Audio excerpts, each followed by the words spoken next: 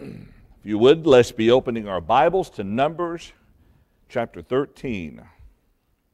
Nehemiah chapter 13. Let's go to that one instead.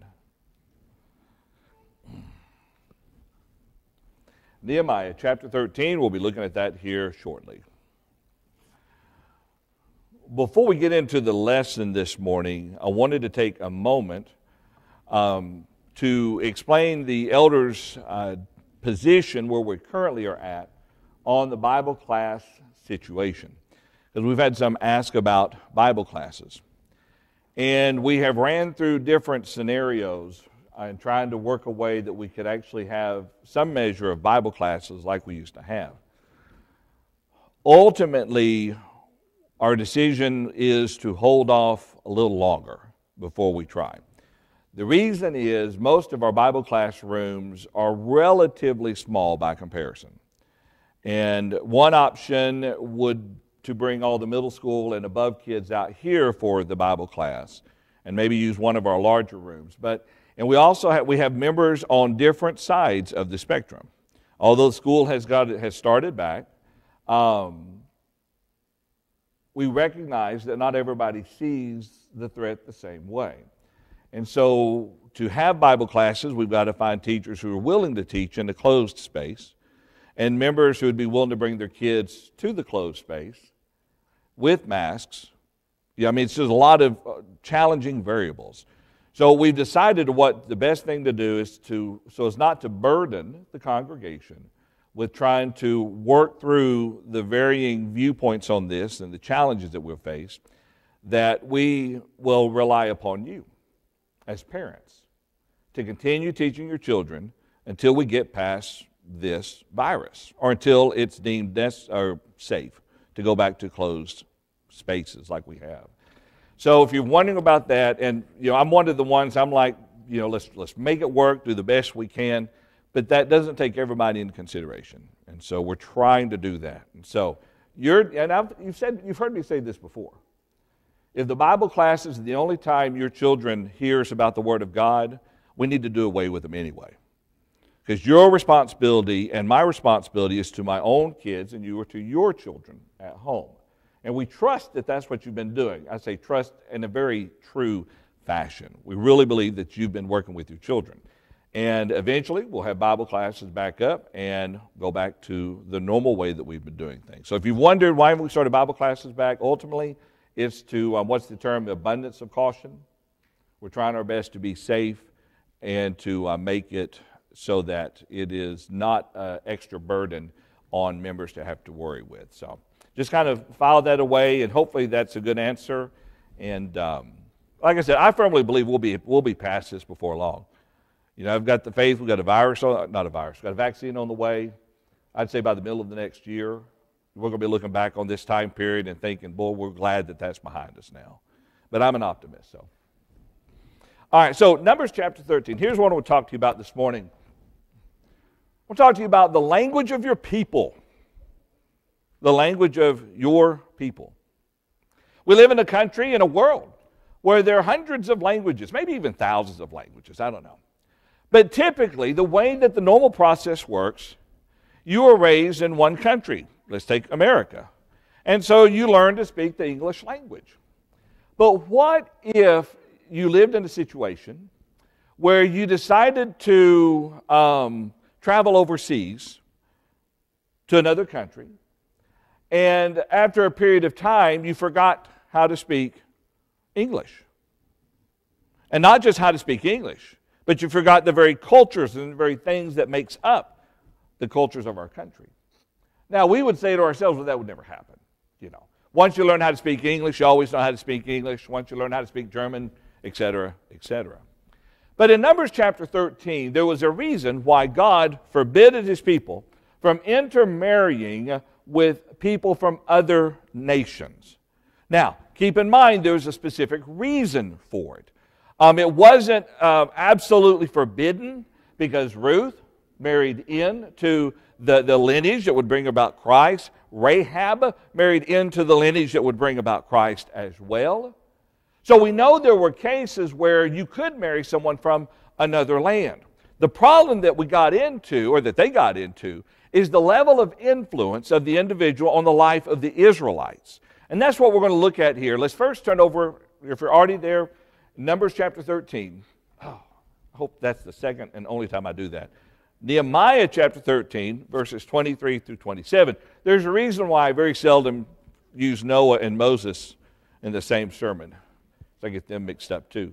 But let's notice here in Nehemiah chapter 13, pay close attention beginning of verse 23. In those days I also saw Jews who had married women of Ashdod, Ammon, and Moab. And half of their children spoke the language of Ashdod and could not speak the language of Judah, but spoke according to the language of one or the other people. So I contended with them and cursed them and struck some of them and pulled out their hair and made them swear by God, saying, You shall not give your daughters as wives to their sons, nor take their daughters for your sons as yourselves. Did not Solomon, king of Israel, sin by these things? Yet among many nations there was no king like him, who is beloved of his God. And God made him king over all Israel. Nevertheless, pagan women caused even him to sin. Then verse 27, should we then hear of your doing all this great evil, transgressing against our God by marrying pagan women? You know, really the key word here is the idea of pagan women. When he talks about foreign women here, it's pagan women. And you know, sometimes men are very interesting individuals. Sometimes a man's personality is such that he can meet and fall in love, and the woman kind of adapts to him. But then there are sometimes you've got a man who will marry a woman and he ends up adapting to her. And what I mean by that is, you know what I mean, depending on the type of personality was, when you dated in high school, did you find that your style of music you preferred changed based on who you were going out with? Minor example, but it kind of happens that way. So what was going on here is many people of Judah were falling under the influence of foreign women, the pagan women. Okay, and that's what was going on here. So much so, like Solomon, they began to worship idols. They began to engage in the practices, the immoral practices and ungodly practices of these foreign nations.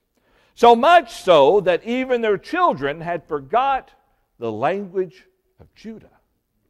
Think about that for just a moment. Their children had forgotten the language of Judah. This is how great their conversion was.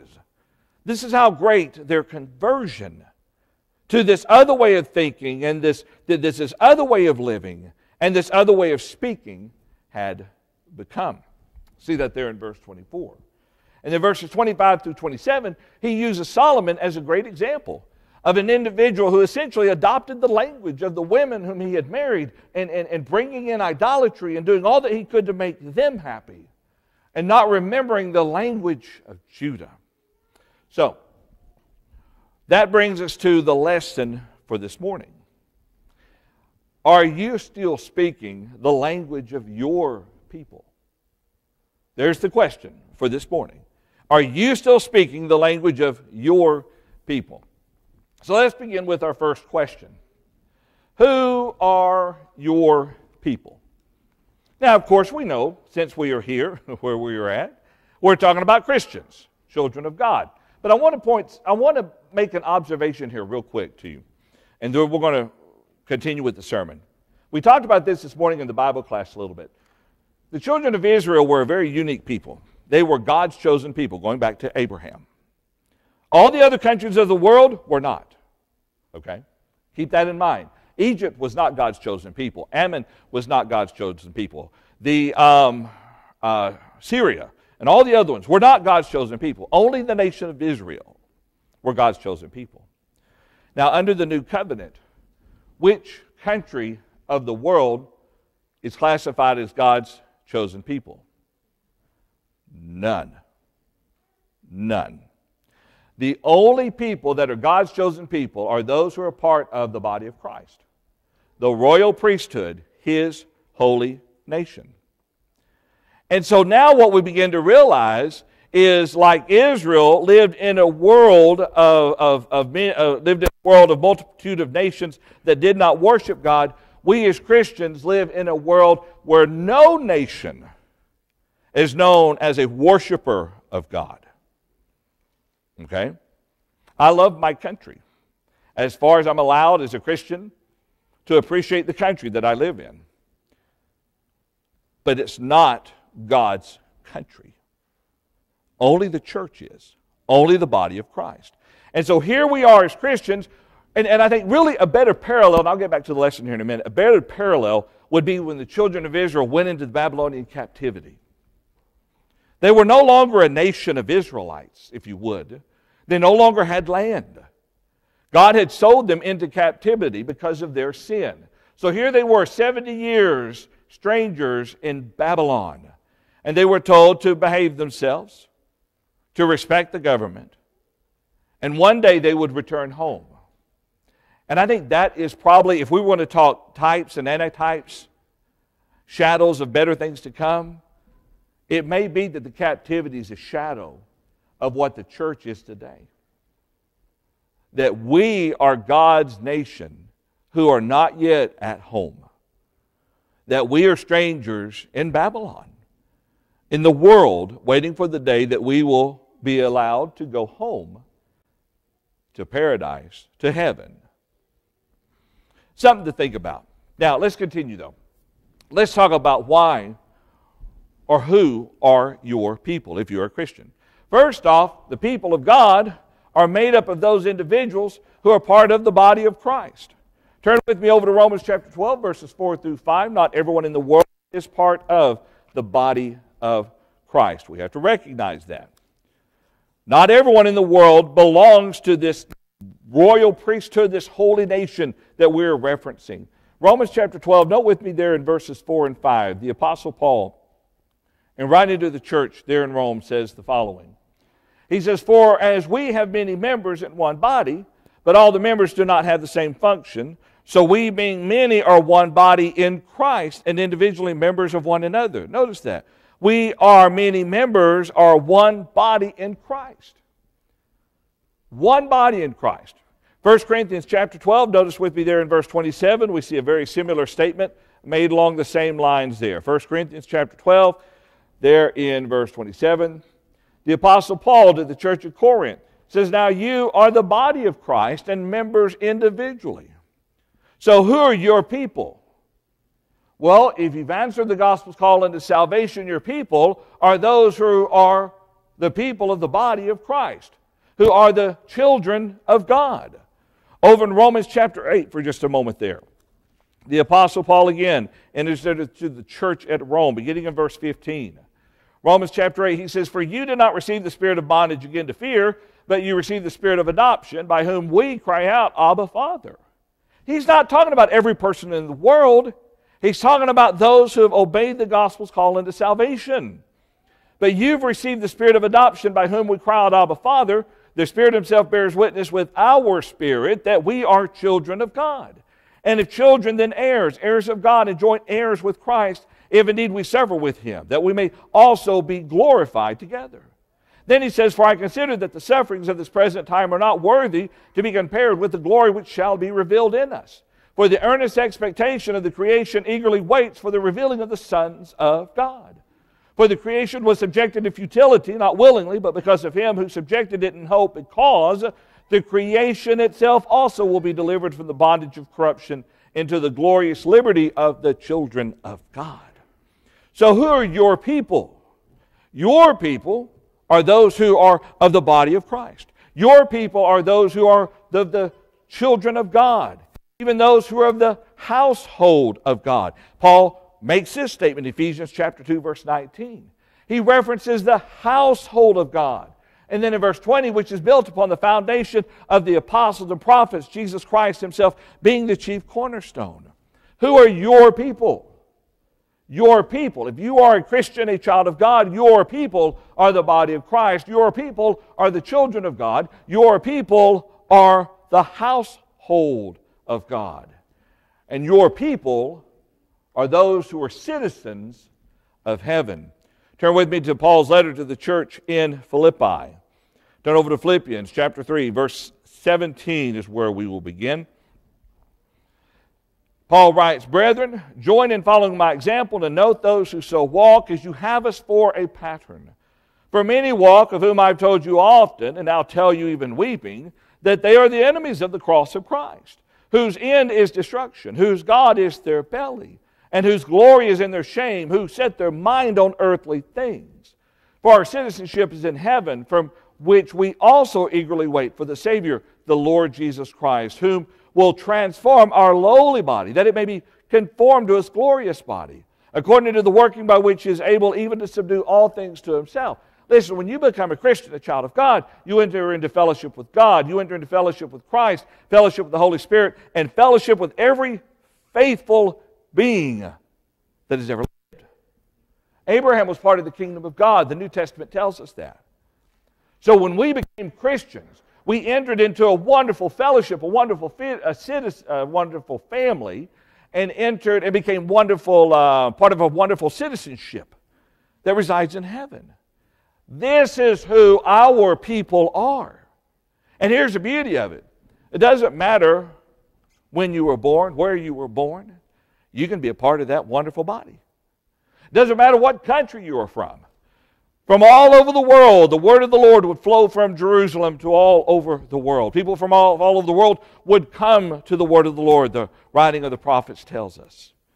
So pick a country, any country in this world, and anybody in that country can become a part of this wonderful body.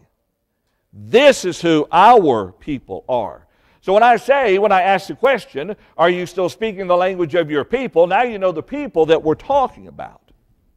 But now let's consider the second question, though. What is the language of God's children? That's the next thing. What is the language of God's children?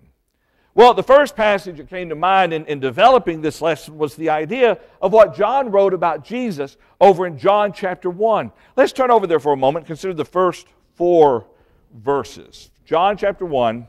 Let's begin there in verse 1. John, in the composing of the gospel account, goes all the way back to the beginning. And he says, in the beginning was the Word, and the Word was with God, and the Word was God. Notice that the Word is used 3 times in that first verse. In the beginning was the Word was with God, and the Word was God. He was in the beginning with God. All things were made through Him, and without Him nothing was made that was made. In Him was life, and the life was the light of men. And the light shines in the darkness, and the darkness did not comprehend it. Now, verse 14, look there. And the Word became flesh and dwelt among us, and we beheld His glory, the glory as of the only begotten of the Father, full of grace and truth. That's Jesus Christ. Jesus Christ. So when we talk about the language of our people, let's begin with understanding it is the Word. It is the Word that came through Jesus, the Word that came through the Holy Spirit. It is the very wisdom of God. Paul in 1 Corinthians 1, 20 through 21 talks about the wisdom of God. And how the wisdom of God, even if you would, the foolishness of God, is wiser than the wisdom of man. He does a great comparison between the two.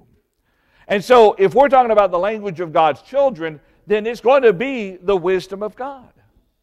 When we talk about what is right, what is wrong, when we talk about the goals of our life, when we talk about the meaning of life and the purpose of life, and so forth and so on, we speak the language of God's wisdom.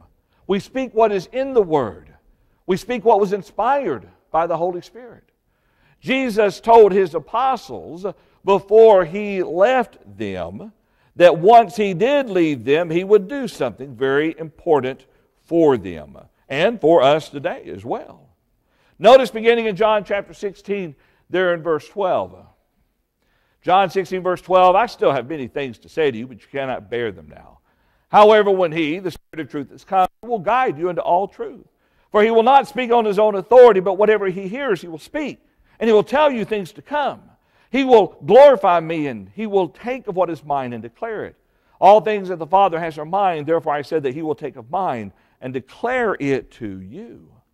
So, what the Holy Spirit inspired the apostles to teach falls under the category of the language of God's children. Falls under the category of the language that we are to be speaking.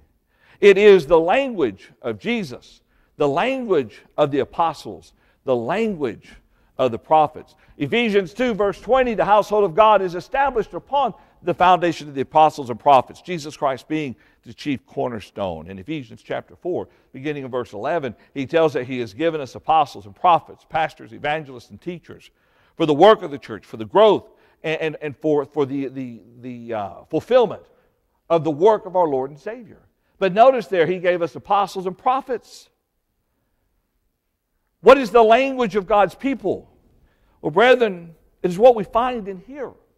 It's what we call the Bible, the Word of God. And that's why Peter, although the context is dealing with something a little bit differently, and talking about our responsibility in 1 Peter chapter 4, verse 11, if anyone speaks, let him speak as the oracles of God. Now that's the language of God's people. Now I know, when you go to work, if you are a nuclear scientist, then that's what you got to talk about. If you're a mechanic, you talk about that. If you sell insurance, same thing, you got to talk about that. But when it comes down to living our life, what is right, what is wrong, what does God desire of us, what is our goal in life, what is really the true problems, you know, the coronavirus is a big issue. But brethren, as we said from the beginning, sin is a worse issue. And people are looking out through all over the place trying to find the best way of resolving the problem with this virus. That's great. That's wonderful. We need it. But what about the solution to sin? This is the way that we think. All right, this is what we're talking about when we say the language of the people of God. So with that being said, here's the next question. Have we fallen prey to what the people of Judah fell prey to? In other words, have we forgotten our language? Think about that for just a moment.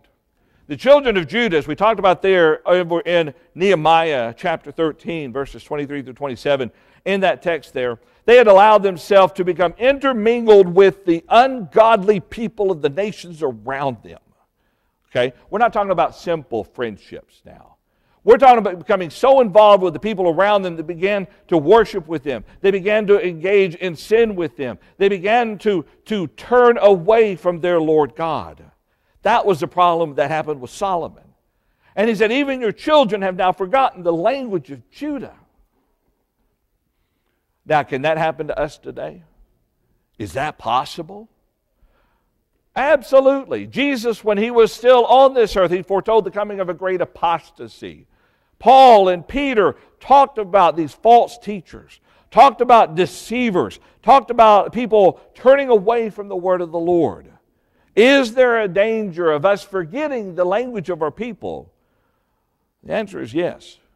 It most certainly is. It's kind of like this. If we think like the world, then we're going to speak like the world. Let me cover the next point, and then I want to try to stress something here. Over in Isaiah chapter 5, verses 20 through 23, this was a passage that we used for our scripture reading.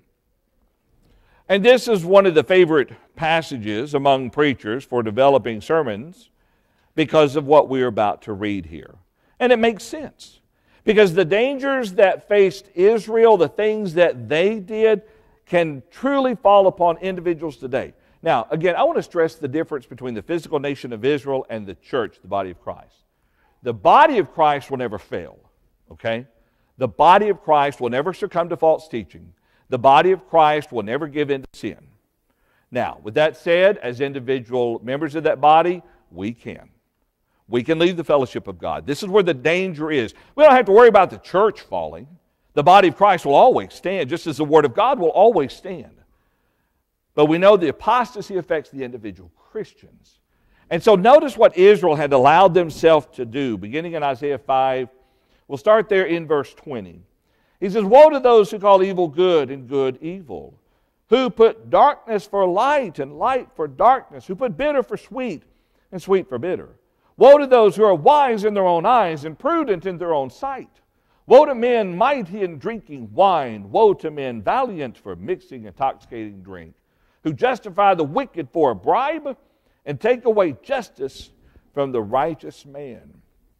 The more you study the writings of the prophets, you begin to realize what brought down the northern nation of Israel and the southern nation of Judah as well. And that touched on a lot of it right there.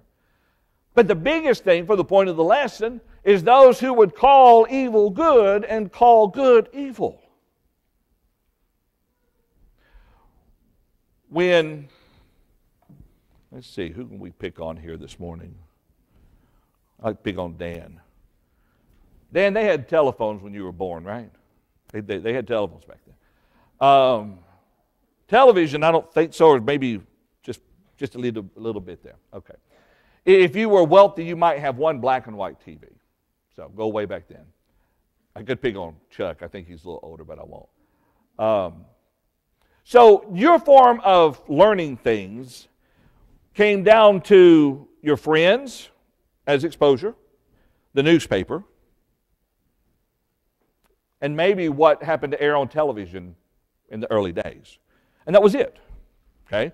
Your friends, bring your family into that as well, and what you read in the newspaper. And that was fundamentally what influenced your life in those early days as a child, for all intents and purposes. Radio. We got radio. Got to remember that too. Lone Ranger was my dad's favorite show when he was a kid. All right. When I was a kid, television galore. Cable was just coming in and settling down on its own, and if your parents had the money, they'd have cable. We didn't. We had antenna. But the radio, even worse. Newspapers, friends, got to bring them in as well, family, those influences. Nowadays, oh, there's so much more. Now it's not just the kids you go to school with or your family members or the neighbors in the neighborhood. Now it's not just what you hear on the radio.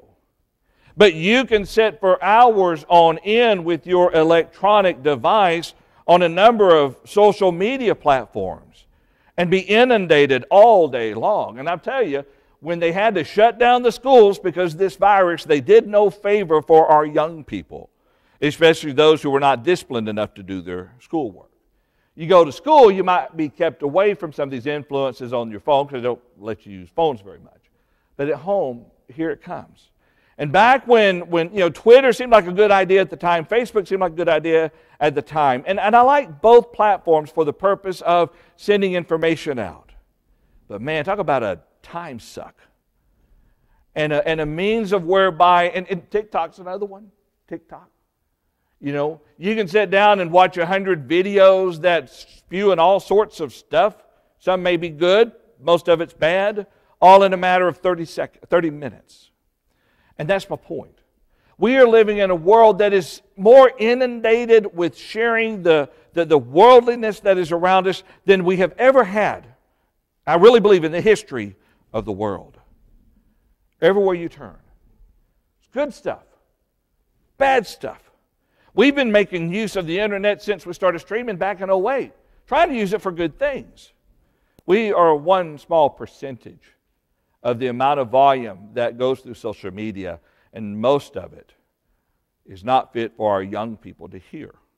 But they do. And this is where the danger comes in. This is why we have to work so hard to make certain that we don't find ourselves speaking against God's Word. I have known of Christians who would come to a particular viewpoint that effectively stands in opposition to what God's Word say, and then they would say, yeah, but you got to understand. You can't say these things. Right now, I can say that I really believe a godly marriage is a one man, one woman marriage for life. But at some point, it's going to be a no-no. Going to offend somebody. And there's a whole other sermon we could do in reference to that. Speaking the philosophy and wisdom of men. Have you ever heard Christians do that? Let's talk about creation and how the world began. Sounds good. Great topic. In the beginning, God, now you got to remember though, that's more of a metaphor. It didn't really happen that way. We know scientifically it didn't happen, do we? No, we don't. But the more we hear it, and the social media, the television, the movies, and all the platforms that we have, they are throwing this stuff at us all day long. And we wonder why Christians forget the language of their people. We wonder why someone that we knew years ago today is renouncing their belief in God. Someone who would lead singing 20 years ago today is now entering into some sexual immorality. We wonder what happens to people when you intermingle with the philosophy of men and the wisdom of men. You end up finding yourselves calling evil good and good evil, and you end up speaking against the Word of God. What ends up happening basically is you answer God's Word with the language of the world. The Bible says this. Yeah, I know that, but science and scholars and smart people tell me this. But the Bible says this is wrong. Man, you can't really judge people. The Bible says this is wrong. Yeah, but that was culturally back then. The Bible says this is not allowable. Yes, but it is allowable today. God changes if you believe in God. And believe it or not, there have been some people who at one time spoke the language of our people who now no longer can speak the language because they've forgotten it. They've become so inundated with the world and the, I'm going to call it the desensitization, if I can say the word right. And that's what happens. We become desensitized. I say we generally, here's the danger of becoming desensitized to what is wrong because the world makes it sound right. And we begin to think to ourselves, it's not that bad. Some people view things a little bit differently. And I'll say only this thing because our election, that day is past. But I read a few articles from some evangelicals who basically said abortion should not really be an issue in this election. Well, that's interesting. Abortion is still wrong and we're against it, but it shouldn't be an issue in choosing who makes the decisions for where we stand on abortion.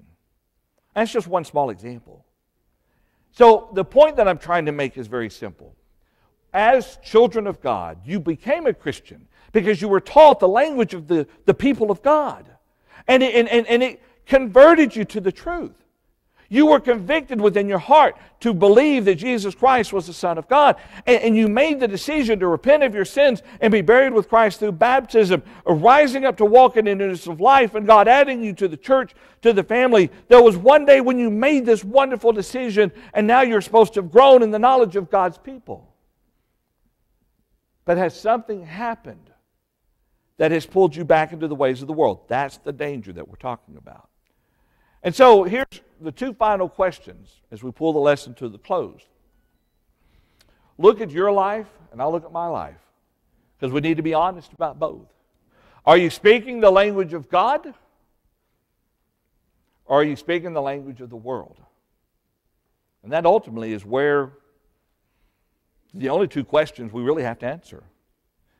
Because if we seek to speak the language of God, the language of the household of God, the language of heaven, if you would, then we'll always take a stance for what is right. We'll recognize what is wrong, and we won't budge, we won't move, we won't give an inch. But if we begin to give an inch, and we begin to budge, and we begin to move, at some point the language of the world will sound better to us, and we'll forget how to speak the language of God. If you're a Christian, let me encourage you to hold fast to the Word of God. There are a lot of ideas that are floating in the world today, and it has always been. Philosophies of men, wisdom of men, Paul talked about it a lot. It's always there. We must make certain that we stay true to what God's Word has told us. We can't budge, we can't move, we can't give an inch. Because if we do, then we'll fall. You know, many times, I'm going to pick on Dan one more time. Dan took his family to the Grand Canyon, wouldn't let him go look over the edge of it. One version of the story. Why not, Dan? Well, they fall off. You fall off. How many times can we get so close to the edge of the way the world thinks, and we're almost thinking the same thing, and think to ourselves, we won't fall off? Study the Word of God daily and hold to it with all your might. If you're not a Christian, I've got some great news for you. While you are lost in sin and you are separated from God, your sins can be washed away by the blood of the Lamb, Jesus Christ. I suspect if you're here, you already believe in God. And I suspect that you do want to do what is right to be faithful to God. But you're waiting to make that last decision of change. And let me encourage you, don't wait any longer. If you believe that Jesus Christ is the Son of God, then let's make the decision to turn away from your sins and obey His command to be baptized so you rise up then to walk in the newness of life. You can be added. God will add you to the body of Christ this morning if you'll do that. But we encourage you to give serious thought to it and learn the language of the people of God and not engage in the language of the world. If you're receptive to the gospel's call and invitation, come forward now as we stand and as we sing.